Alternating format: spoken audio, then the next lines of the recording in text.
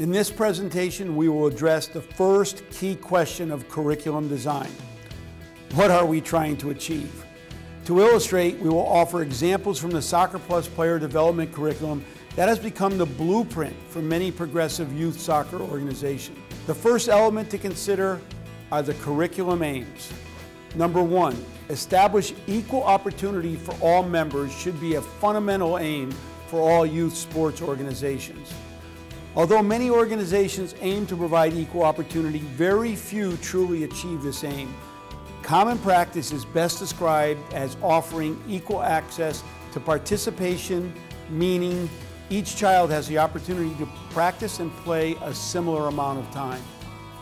Randomly assigning players to teams is common practice, although this often creates significant inequalities, something programs rarely overcome. Number two, establishing performance standards for the players and the coaches is important if we wish to raise expectation. Standards should not only govern behavior, but also create performance expectations at the end of each stage of development. SoccerPlus has developed such criteria for each stage of development.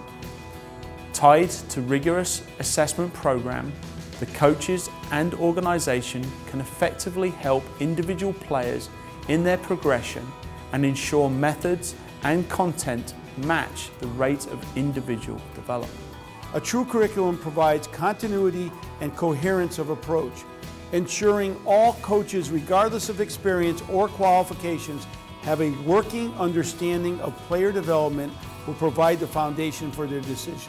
Number four, in addition to teaching young players the correct skills and techniques, we should also strive to promote their understanding. This is best demonstrated when we ask players to perform skills learned in practice in a game situation where the coach has little or no control. Number five, adopting a curriculum provides parents and coaches with confidence in the organization. It is universally accepted that to ensure progression and management of learning, a school must have a curriculum.